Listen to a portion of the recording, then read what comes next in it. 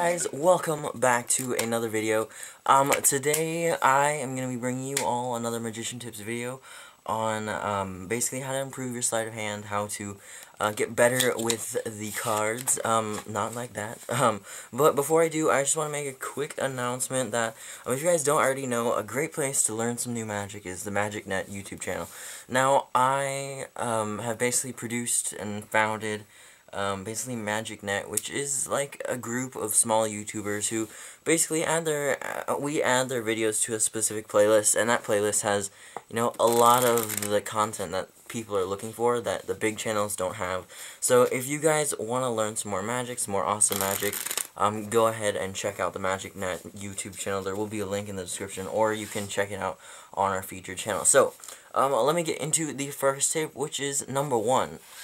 Use your family. So, what do I mean by use your family? Well, perform to them. They're your practice people. They're people who will watch your magic, and you will not be looked down upon by them, and it's not their first time they've seen you. So they know either what you're capable of or not capable of, so they'll be able to help you out a lot. So, if you have access to people who you know would like this sort of thing, be sure to perform to them. But there's a specific way you need to do this. Don't walk up like, hey, can I show you a magic trick, and act all slick and sly or whatnot. You want to come to them in a way that kind of makes it seem like, you know, you're just practicing on them. And that's what I like to do, simply because it kind of prepares them to know, hey, I'm not 100% on this yet.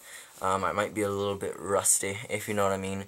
But, you know, so just make sure that you use the people around you to your benefit, because it really will help you out. My family has been a big help to me, because they give me constant feedback on, you know, just improve that a little bit, improve your angle there, which is going to lead me directly into my next point, which is use mirrors. Mirrors are so key, simply because you have to know your angles. If you don't know your angles, you're not going to be able to perform very well for people, because it's going to be really obvious what you're doing. So make sure you use the mirror as well to your advantage. A lot of people, if you don't have a mirror, just again use your family members. But I prefer using a mirror simply because I kind of, you know, I've done magic for a while now, so I kind of know what works, what doesn't.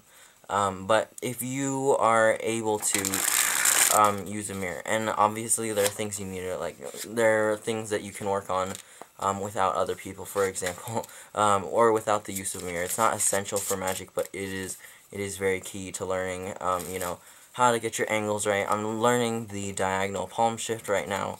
Very difficult move.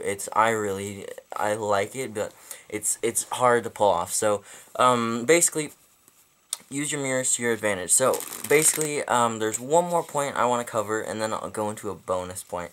So this point is use misdirection to your advantage as well. You have so many key assets that you can use when you're performing.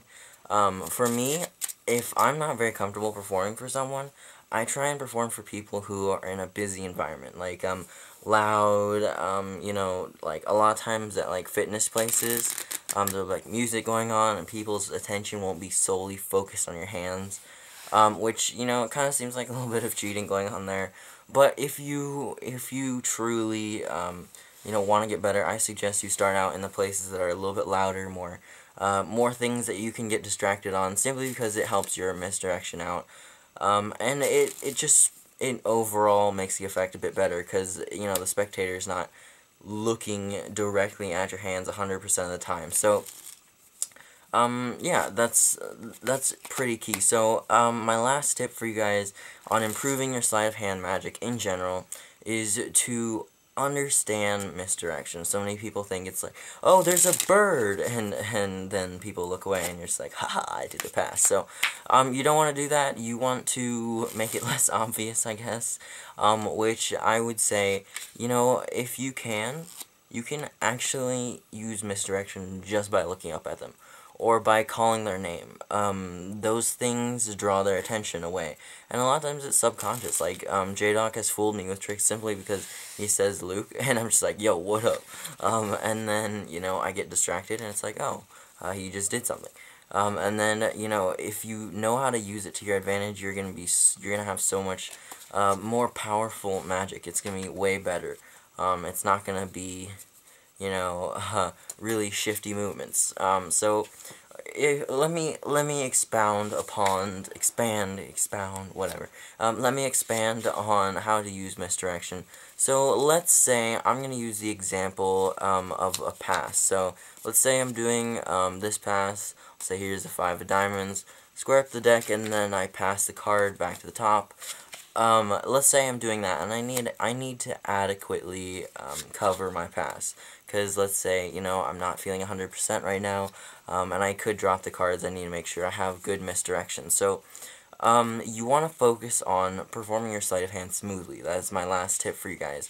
If you focus on performing smoothly rather than quickly, your performances will be so much better. And this kind of ties into the misdirection tip. If you understand misdirection, you'll understand that having a smooth move, instead of making your passes look like, instead of making your passes like, you know, really choppy, you want to make sure they're smooth. So let me show what I mean. I can do this. I seriously can do that right in front of someone. And it's just, you know, as I'm talking, I'll say, so, we'll lose your card back in the pack, just like this, and then I close, and I bring my hand away. So it's just, you have to understand how to use misdirection, you have to understand how to mess with what they think. Right now they think you're done controlling the card, you just put it in the deck. You look up at them, bang, I got the card passed to the top. It's so easy. Now, let's say you're doing the double undercut. There is misdirection you can use for this, and that's simply by walking. If you walk away, well, not walk away, but if you, you know, reposition your spectator, or like, a lot of times if I'm doing the double undercut, I'll say, okay, your card gets lost in the pack, then I move to their side and I say, okay, check this. Or like, you know, I'll just muddle it with movement. I'm not even drawing attention, saying, okay, we'll go and give the cards a quick mix-up, just like this. That's fairly obvious, and most people can follow that. You just want to make sure you're smooth with your movements, and you're not, you know, making blatantly obvious statements, like, you know, like a lot of people, I've seen someone do this, like, okay, the card goes in the middle, and watch, just like this, it gets back to the top. It's like, okay, that's so obvious. But let me explain this to you as well. Making your movement smooth is so key. If you do, like, you know, just the double undercut while you're talking, David Blaine, he does that all the time. You can see it. On his performance on Ellen, he did the double undercut. I thought he was going to pass or something. Now there are certain moves where it's, you know, you can pass in front of someone. I've done it. I do the face-up pass trick a lot. Just because that's a fun, you know, visual effect that takes like 1 second. It's really easy. But also, like, you know, let's say you're doing Hermit Pass. If you need to, you can do that undercover. It's not a move that you're supposed to do right in front of someone. But let's say you're doing I don't know, let's say you're doing this control where you say, riffle down the deck, thank you very much, tell me when to stop right here. Alright, I'll show you your card. 8 of clubs, put it on top, and then it slides all the way down, back in the middle, just like so, no breaks, no what, and then bang, it's back on top. So all that is, just 2 cards, you slide them down, and it's really easy. I'm not going to explain it, but basically, you know, you can do that in front of them. You don't have to have misdirection, you just have to be wise about how you use your misdirection. And guys, that is all I have for you today. Thank you so much for watching. Like I said earlier, go ahead and subscribe to MagicNet. If you don't know what deck this is the Black Crown. Recently just got this deck from J-Dog. Thank you so much, my friend. Yeah, guys, I will see you all in the next video. Don't forget to like, subscribe, comment down below, and I will see you. Bye-bye.